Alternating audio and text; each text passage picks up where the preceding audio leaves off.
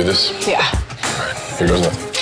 I'm really excited for John to teach me stick because I'm very curious how he'll be as a teacher. And I never, ever get alone time with John. I mean, for crying out loud, he's pretty much my brother-in-law. Okay, we're good. Perfect. Now, did you notice when you did that, what happened to the truck?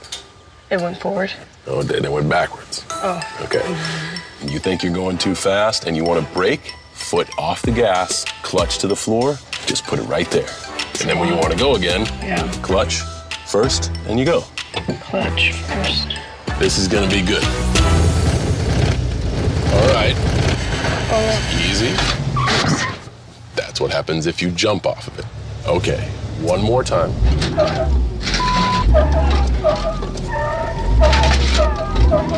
Clutch, that's okay.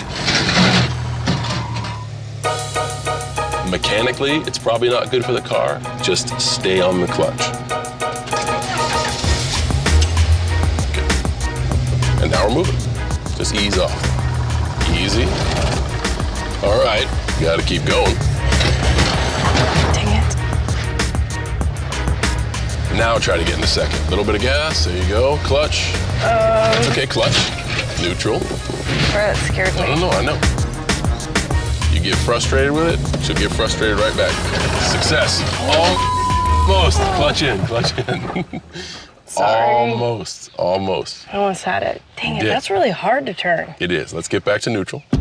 Learning stick from John is amazing. John is a great teacher. Like, he has patience, but he knows someone's weakness, and he knows how to work around that, and he knows how to talk to you, and he knows how to go forth. He made it very enjoyable.